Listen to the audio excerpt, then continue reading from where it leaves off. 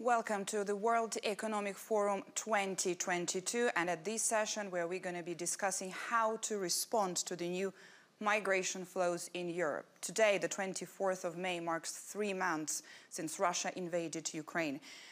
And that would displace millions of people both internally and in flows of refugees into the rest of Europe. What actions should European policymakers and business leaders take to respond to the immediate and longer-term humanitarian consequences of this crisis caused by the war in Ukraine? This is the topic of this session, and I'm very pleased to be here with the speakers. Let me introduce them. This is my honor to have here with me Natalia Gavrilita, Prime Minister of Moldova. Hello. Margarita Sinas, Vice President for Promoting the European Way of Life at the European Commission. Hello, good morning. And Becky Frankiewicz, Chief Commercial Officer and President, North America Manpower Group from the US. Great to have you here. This session is streamed on the World Economic Forum platforms, and it is also live on Euronews. And to start with, I would like to tell you that we will have the possibility to make this discussion interactive and to ask the questions a little bit later on. If you do have comments, please don't hesitate also to use the social media, use the hashtag @WEF2022, and we're going to get back and we're going to discuss the comments and the questions that you're going to have to all the speakers here as much as we can. Prime Minister, let me start with you. I would like to separate this into a few parts, and let's go into the immediate response in the first stage of what happened since the war started of the invasion. Moldova was among the very first countries to open the borders to Ukrainian refugees and offer them help. What are those decisions that had to be made on the national level in the first days of the war? Well, first, let me put things a little bit into perspective. Moldova has a border of 1,200 kilometers with Ukraine. Compare this to 500 with Poland. And indeed, Moldova has been the country that has received the first wave of the refugees. We had in total about 500,000 people who have crossed the border between Ukraine and Moldova, and we still have 90,000 people who are in Moldova and decided to stay. Again, for proportion, this is about 3.5% of the population. The equivalent in France, for example, would be 2.7 million or 2.1 million in Germany. So we already were in an emergency situation caused by the energy crisis that Moldova has faced since the end of last year. So we were able to take quick decisions through the emergency committee. We had some contingency plans that we had prepared, and I must say that the Ministry of Interior and other state authorities have acted in a disciplinary and excellent way, immediately coming with the necessary decisions to facilitate the entry of the Ukrainian refugees. So from the very first days, we allowed entry with expired passports, with internal documents. We facilitated the entry of cars, the entry of pets. So all sorts of these little things that matter at the border have been resolved in a matter of 24 to 48 hours. We also had an extraordinary mobilization of the society and the volunteers.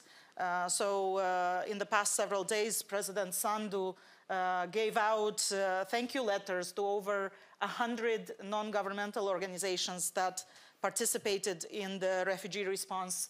And we had thousands of volunteers that came forward right away, offering information at the border, transportation, a hot meal, accommodation. Private sector operators came to the fore. So just before the session, we discussed about some wineries located at the border with Moldova who immediately opened up their premises for Ukrainian refugees. Indeed, this was a bright spot. The response of Moldova to the refugee crisis, and indeed of Europe and the world, has been one of the few bright spots if we look at this terrible and unjust war of Russia on Ukraine. When it comes to the early days, that's why I wanted to hear about the immediate response. I myself was in Ukraine, and I have the first-hand experience of the way people moved from Ukraine. When they evacuated, at first they just wanted to evacuate their families, they wanted to evacuate their children. It's only later that they were asking themselves about the papers, the legal status of that. And Vice President, the EU agreed to activate the Temporary Protection Directive in record time this time. It was just 1 week after the invasion. What differentiated this crisis, the war in Ukraine, to pull all members on the same page in such an immediate and swift response? Well, this was Europe at its best. I feel very proud of this historic decision of the Council of Home Affairs Ministers on the 4th of March, a unanimous decision that provided immediate and unconditional access to millions of people who fled the war into our education systems, our health systems, our residence status, and of course the job markets. This testifies to the fact that Europe will always remain an asylum destination for those who flee war and persecution. This is what defines us. This is the model of society we stand for. This is the European way of life, if you like. Now we are very actively engaged, first in translating this blanket protection status into a tangible reality in our societies. And I think we're having good rates of success in doing this. First of all, Ukrainian children went to school from day one. And we were very lucky because Ukraine had a fully digitalized curriculum that allows young Ukrainian students in our schools to liaise with virtually with platforms and not lose expertise and lessons from the Ukrainian system. We have an issue with qualifications because, as you rightly said, people left with a suitcase. They didn't have the time to bring their diplomas and qualifications with them, so we're fast-tracking now all this paperwork. On health, there is an issue because Ukraine was a relatively low vaccination country, so we are now, thankfully, we have reserves of vaccines to help the refugees, but at the same time we also identified 10,000–15,000 hospital beds for emergency treatments, and we are paying from the EU budget through the civil protection mechanism so that those who need urgent attention find it. So in a nutshell, this was a big moment for Europe, and it's understood like that, it's felt like that in European public opinion.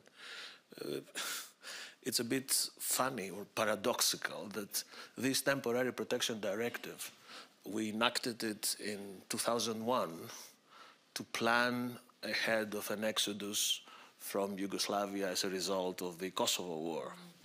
But it was never applied. Who would have told us that we'd have to apply it 21 years later to cater for a war in Ukraine? But this shows also an idea of how the political accelerator of history works. But we were ready, and I'm very proud to be able to give this policy response effectively in record time. Absolutely.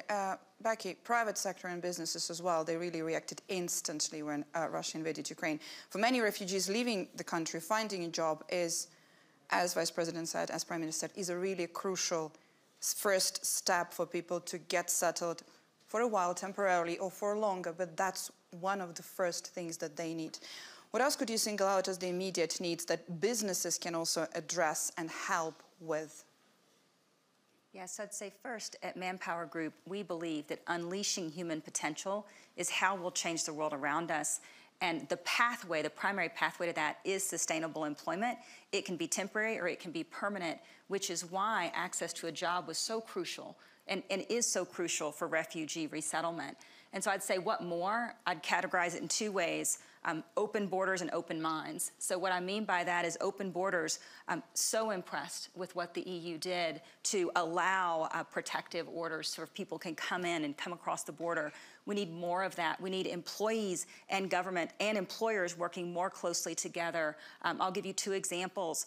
We have a big operation in France, and in France, traditionally, you have to speak French. In working with our clients in France, we were able to say as long as 1 in 10 of a Ukrainian group speaks French, we could actually place 10 of the employees. And so opening up our borders, even within companies. The other piece I'll say, and I think Prime Minister mentioned it, is around childcare.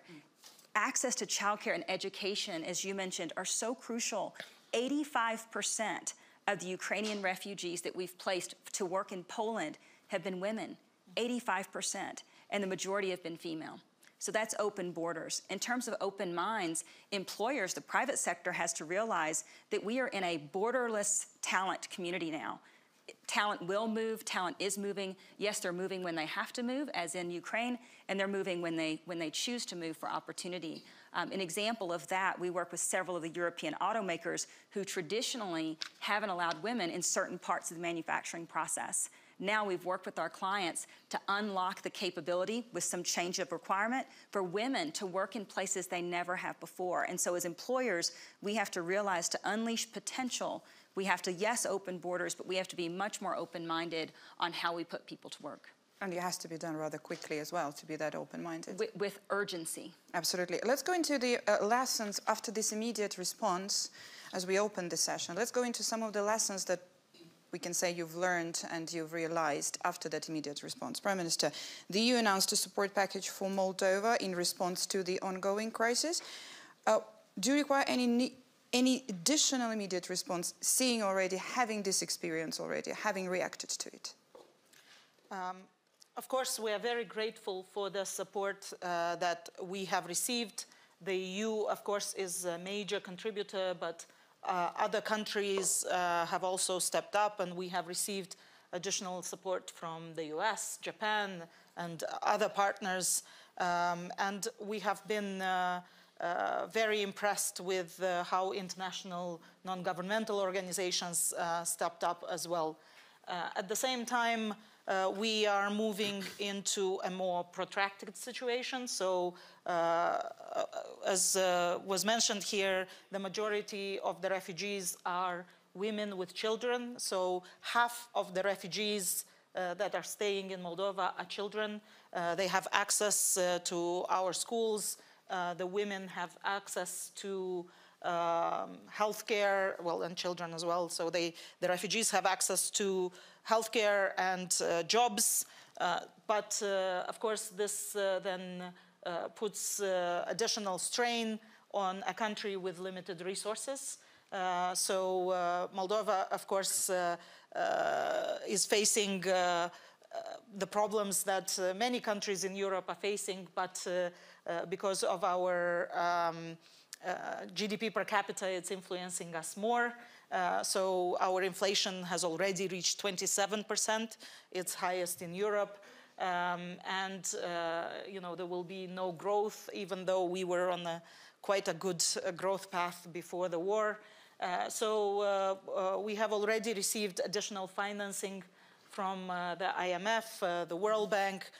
We will receive macro-financial assistance from the EU.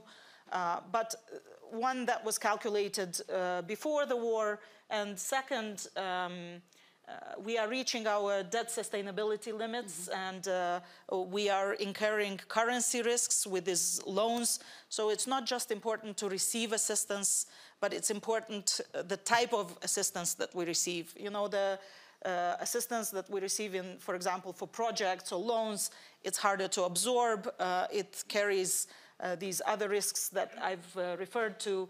So we are asking our partners for grant support and budget support, which can be absorbed much quicker and oriented towards those services like health and education that have higher pressure now.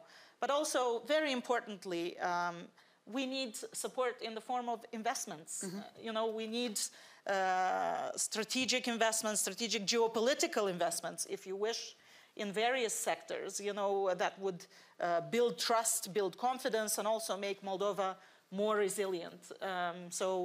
We need investments in the media space, for example. We need investments in energy sector. We need investments, that would help us have these this open mind and maintain open borders. And here I want to mention, of course, our application to become a member of the European Union. We need sort of a positive outlook. We need this light at the end of the tunnel for our people. We need to make sure that we maintain the gains that getting closer to the EU over the last 8 years through the association agreement and through deep and comprehensive free trade agreement has allowed us to achieve. So, we are talking to the European Union about removal of quotas, liberalization of transport authorizations. We want to be part of more mechanisms and institutions that would anchor us in the free world and help us develop in spite of the crises of the day. Yeah, and develop the resilience as well, and to strengthen that resilience, as you said. Vice President, you mentioned the works on the Temporary Protection Directive that started much earlier. What lessons can we take from the previous refugee crisis when it comes to the EU response to the current Ukraine refugee crisis? How can what has been done now by the European Union, how can this help shape the response to other crises? Because that's another aspect of resilience. Yeah, that's actually a very, very timely question, because, as you know, at the same time that we provided this comprehensive response to the Ukrainian refugees, we're still struggling as a European Union to get an agreement on a broader, holistic, cohesive EU framework for migration and asylum, which we sadly not yet have. We are the biggest and better regulated single market in the world. We account for 20% of the world's GDP. We have the second world currency of reference. We bought vaccines. We have the recovery plan. We welcomed 5 million Ukrainian refugees, but we do not yet have a migration policy. This obliges us to very often function like firefighters instead of architects. We want a stable legal system, which we have proposed, this commission, and my responsibility already in September 2020, and it's still being discussed with ministers. I think that time is running out and my patience also is running out. It's too much talking. Okay, I understand that during the pandemic, this is not the sort of negotiation that ministers can do from a screen. They need to see eye to eye. But now I think we are getting to a critical point where, with a new government in Berlin and a new, well, old but renewed in the ballot box president of the French Republic, I think we need some traction for this big agreement. And let me share with you, this is a public session, but I will share with you what I told the Home Affairs ministers in the Council we had on the 28th of March when we were discussing our proposals for a new EU asylum and migration pact. I told them, look, take your time. You need 3 more years? Take more 3 years to discuss. But look what's happening around you. We have created a huge common protection space in Europe. It's happening. It's a reality. And we also have a huge legal migration scheme next to it, because these people are into our job markets. So I told them the political clock is slower than the reality clock. So we have a duty, you have a duty as decision makers, because we, as you know, the Commission, we are the ones who initiate policy, they are the ones who decide. There's now an opportunity, and this is the lesson, the main lesson for me, to synchronize the political clock with the reality around us. It's a unique opportunity. And I really hope that in the next 3 presidencies that are coming, first the Czechs, then the Swedes, and then the Spaniards, this is the window of opportunity to get this big European agreement we need. Because it's also fair to say that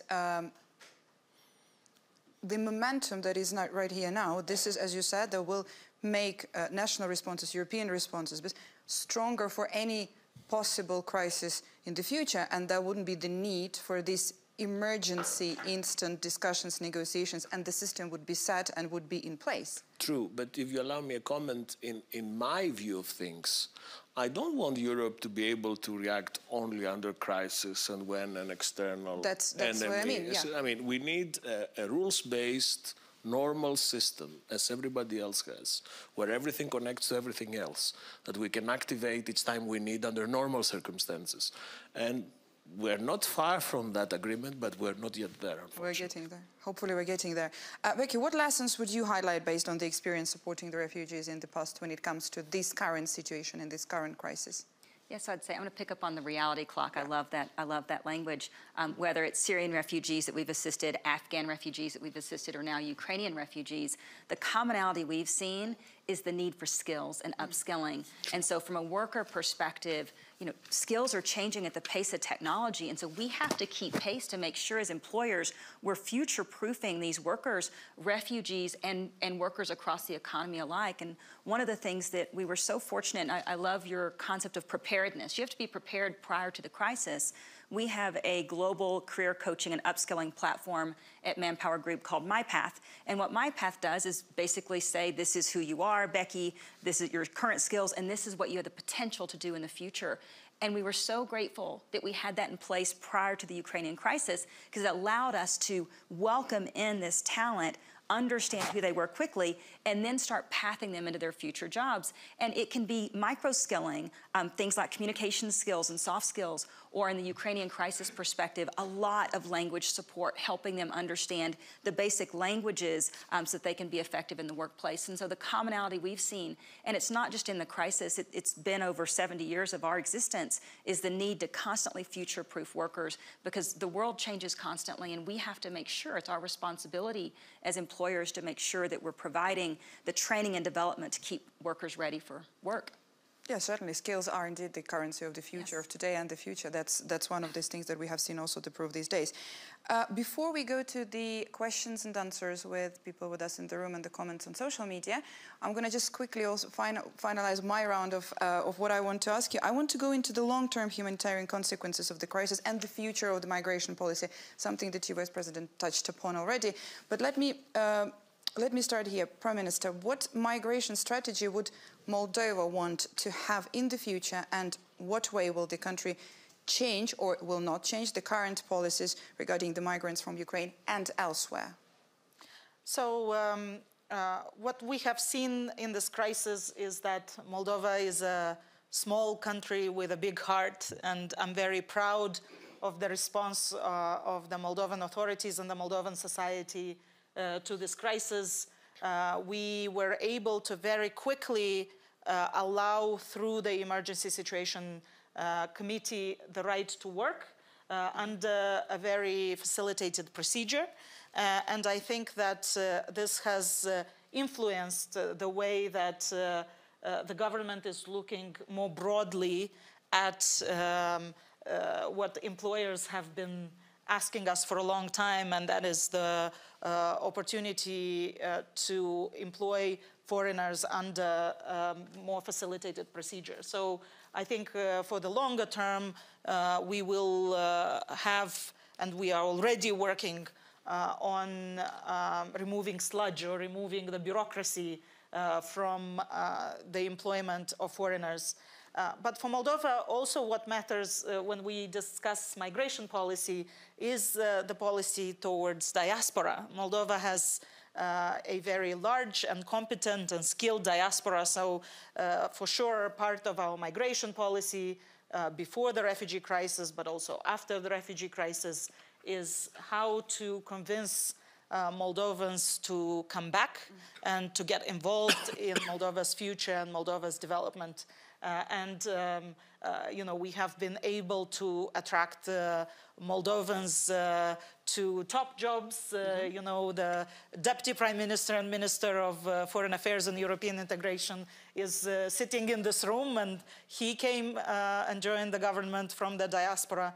But we are also looking at a much broader participation, you know, in the management of state-owned enterprises, in involvement in the private sector. So I think so there is two sides to this to migration policy when it comes to Moldova. So one is you know, debureaucratizing employment and the ability of refugees, but also, as you say, under normal circumstances, of foreigners to be employed. And on the other hand, we have the policy to bring diaspora back. Thank you. Vice President, what do you see as the key long-term issues when it comes to the European Union Migration Pact? We talked about synchronizing the political clock and the reality clock, but the more precise and practical issues, what do you see as those? I think that the time has come, at least in Europe, to try to detoxify migration debates, or depoliticize, de-dramatize. You can pick any verb you like, but I think migration has always been part of Europe's DNA.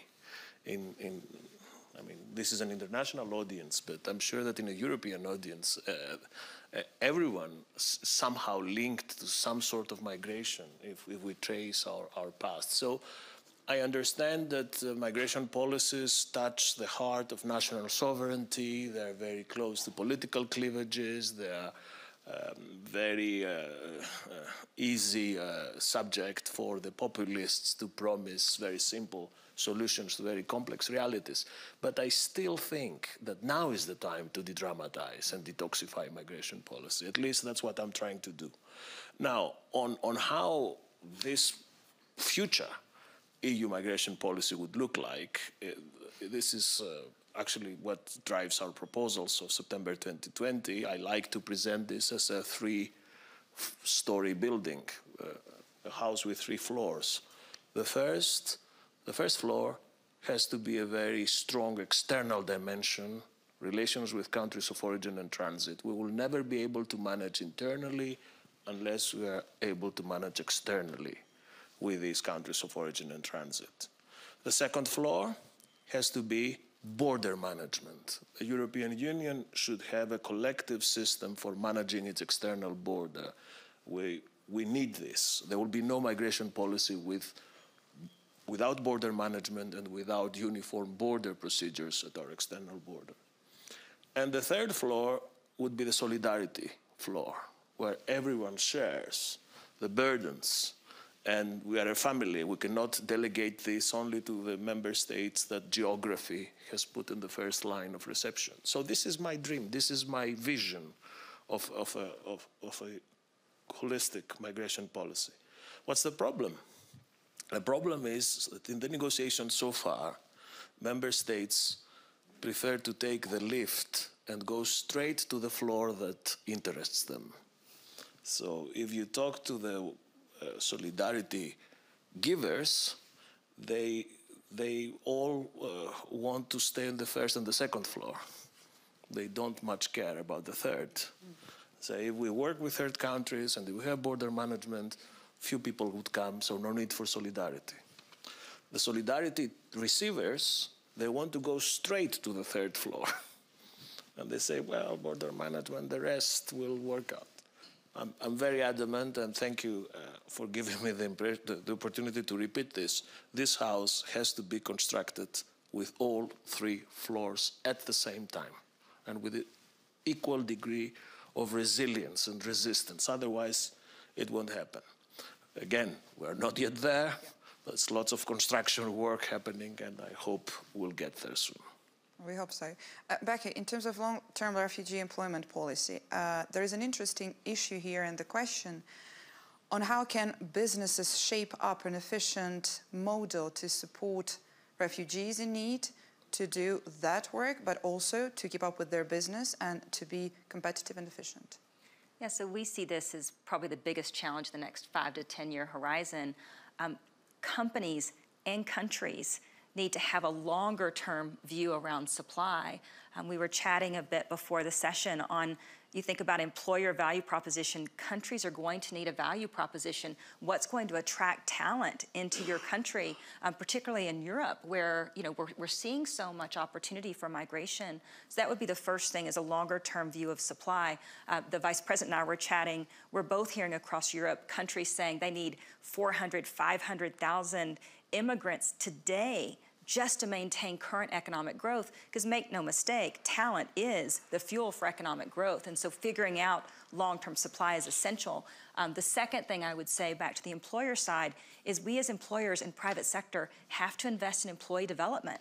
Back to skills and upskilling, 90% of companies around the world now are doing more around employee development than they were 5 years ago. So you could take that stat and say, okay, we're good. We're not. We were doing nothing really 5 years ago, and now we're doing something, and we have so much more to do to make sure we're keeping pace with skills. And the last thing I would say is I'll leave you with a story. We had a young woman named Daria who was a Ukrainian migrant, actually, before refugee.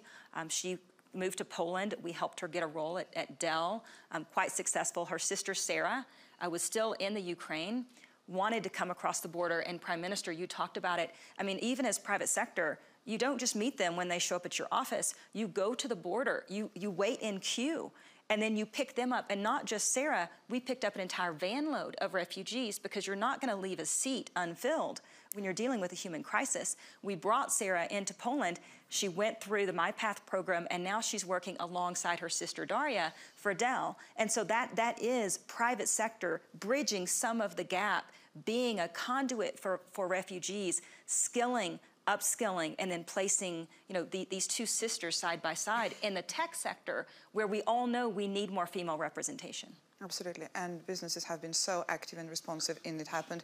Also, what I want to note here is that all businesses, bigger businesses, but also SMEs as well, and the micro enterprises as well, everybody really stepped in. We're gonna get a few questions from the audience. Please raise your hand, and also I'm gonna ask you also to stand up when you ask a question. Can we have the first question here, please? I'm Yulia Klemenko. I'm a member of Ukrainian Parliament, and first of all, I would like to thank you. You really host 6 million of Ukrainians and save our future, I hope.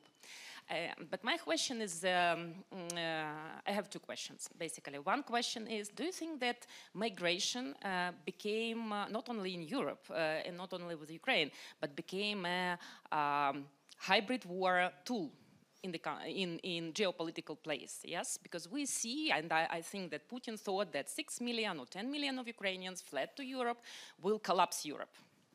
And that's my question probably to Vice President. And another question is, what kind of policies do you need from Ukrainian side to implement your own policies? Because I think it's, we unfortunately, or fortunately, we have much faster Euro integration because of Putin. He have done more expansion of NATO, and now he actually facilitate integration of Ukraine to Europe by his war. So what kind of Ukrainian policies do you need to implement your own policies? Vice President, do you want to start here with? Okay, on the first question of instrumentalization, I want to be very clear. No one can blackmail the European Union. 3 authoritarian leaders tried in 2020 in the Greek-Turkish border, a bit later in May 2020 in the Spanish enclave of Ceuta in northern Africa, and during the summer 2020, the last European dictator, Lukashenko, tried to push 25,000 people into Poland, Latvia, and Lithuania. In all 3 instrumentalization attempts failed. We were able to cope, we were able to provide solidarity to our frontline member states, we organized procedures, humanitarian aid, and we proved that it's not easy for these authoritarian leaders to blackmail us.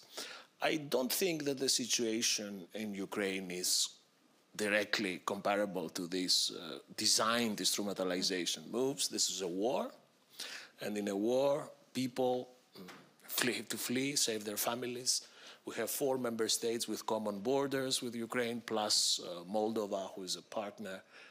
So I don't see it as an instrumentalization. I see it as a direct consequence of the war, and I think we did the best we could. Now, on what kind of policies one would expect from Ukraine, I think this is a very good question, especially because after the war, there will be many pilgrimages to Kiev. Many people would come to Kiev to take lessons on cyber, on how a digital nation can cope in a war, on how organizing a war effort, but that would also place burdens to the Ukrainian government for more modernization, more sustained fight against corruption, better use of foreign aid. This is what is expected of Ukraine, and I have no doubt that these expectations will be honored. Prime Minister, what is expected of Ukraine? So, you know, this is a very interesting question, because our thinking is how we can help Ukraine. What's expected for while you? at the same time sort of maintaining social cohesion and political stability in our country. But what I want to highlight here is the importance of the joint border controls that we had with Ukraine.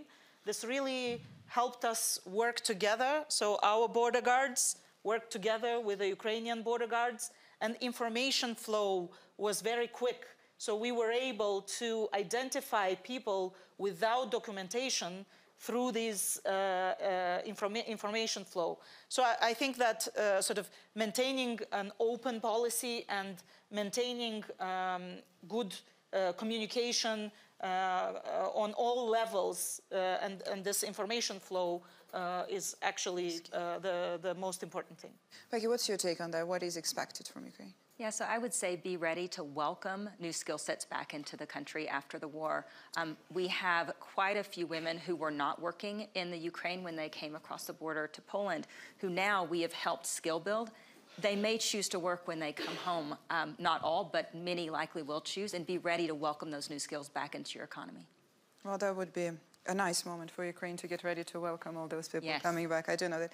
We're going to get one more question. I saw one here. I'm going to just ask you to be rather brief because I'm on a time restraint. Can you stand up, please? Thank you. My name is Markus Preis. I'm the EU correspondent of ARD German TV. I have a question to the Prime Minister. I guess nobody in Brussels does not want to support Moldova, does not want to support Ukraine. But I have the feeling that it's something completely different when it comes to EU membership. So you also applied for it. What kind of game are you entering? Do you have the feeling that it's really honest, a debate, or is it only driven by sympathy? What is the benefit for your country if you get the status as a candidate without anything really happening for many years? So are leaders honest with you, and what is your benefit? Thank you. You know, you ask for what is the benefit, and I'm thinking, well, it's not about the benefit, it's the fact that we are a European country. You know, we have a European history, European mindset, and, you know, we have been implementing the association agreement, the DCFTA, we have been aligning to the acquis communautaire, and in July, you know, we saw this generational change where Moldovans voted for an almost constitutional majority of a party that is very EU-oriented and has built a campaign on rule of law, improving good governance, combating corruption, and this was much before the war. This was a very clear European mandate, and I would argue to you that applying to the European Union and achieving candidate status was the mandate that we have been given before the war by our people. And we've been hit with multiple crises, you know, post-COVID recovery and the energy crisis, and now this unjust and terrible war. But this hasn't stopped us from implementing the reforms that our own people mandated us to implement. So, you know, we are progressing rapidly on external evaluation of judges and prosecutors and implementing rule of law reforms. You know, we have made significant progress in cleaning up state institutions of corrupt schemes and state-owned enterprises. We are seeing how Moldova is quickly advancing on the democracy index and rule of law index. So, we were on this path already. We feel that this is a historic moment of opportunity, window of opportunity. We have missed some windows of opportunity before. I remember discussions before the Thessaloniki summit, and we discussed this briefly before the session with the vice president. And there was real talk about Moldova joining the Balkan states and achieving candidate status even then. I think both Ukraine and Moldova and Georgia, have sort of been moving along on this path, and this is just an acceleration because of this window of opportunity. Thank you. We're going to take one more brief question. Please keep it brief. Can you stand up, please, so we can see you better? And I'm going to ask you to be brief as well. Thank you so much. Well, my name is Diana, and I come from Ukraine, but I'm Ukrainian-Syrian. So I can't help but notice the unfair treatment between Ukrainians and Syrians. And we're super thankful to how Ukrainians are treated. But what I've been watching for the past 12 years, how Syrians are treated in Europe, is not the same. So is there anything done in Europe right now to implement the best practices and case studies created with Ukrainians now to have fair treatment to refugees coming from all over the world? Thank you. Thank you, Diana. I come across this question very often, and I want to repeat that there is no different treatment for the very simple reason that this was a war. In 4 member states with common border, people just crossed. So we had to deal with a situation which was unique. In Syria, we had a slow motion collapse that created an exodus that did not cross into the European Union. Many people stayed in Turkey, then in Greece, and although all Syrians who applied for asylum in the European Union obtained it, may I remind you that the tools we applied in that situation were different because the situation was different. At the time we applied the system of mandatory relocation from Greece and Italy, which was not very particularly popular move, but it helped. So the situation is different, but the principle is the same. Europe will always be an asylum destination for those who fleeing war. But the tools will be adjusted to the situation at hand. Becky, what's your take on that? Have you seen, what's your experience on that? From private sector perspective, we actually helped, as I mentioned earlier, with Syrian resettlement and Syrian refugees. And so in this borderless world of talent, I mean, honestly, we welcome everyone across borders and do our best to try to place, talent. We have a talent shortage. And so I haven't seen any difference in terms of how we have helped Syrian refugees, again, Afghan refugees or Ukrainian refugees. And I'm sorry for your personal experience. Prime Minister. I actually worked with Syrian refugees in my previous job. I was working for a sort of social impact investing fund in London, and we gave grants to organizations that were working on alternative pathways to migration. Moldova didn't sort of see a large inflow of refugees, but there were Syrian asylum seekers in Moldova. There were a very small number, and they were usually on their way to other countries. But I think it was a very different situation, both in terms of what the migrants wanted and what was requested from Moldova. So, I think the situations were very different, and the numbers were very different for Moldovans. The issues that we have discussed here at this session, certainly we're going to go back to them here at Davos. We're going to go back to them at where we are at our workplaces and so on. There will be more decisions and more solutions. Hopefully, as you all said, they will be rather sooner than later. But to quote you here for the conclusion of the session, I'm going to quote the European Commission Vice President to you here when you said that paradoxically this war in Ukraine and what happened when it comes to the Ukrainian refugees fleeing the war, going to Europe. This was Europe at its best in such a dark moment. And to quote you, the speakers, it takes the open borders, open minds, but also it takes open hearts to react in the best way. Thank you so much for the speakers. Thank you so much for everybody in the audience. Thank you.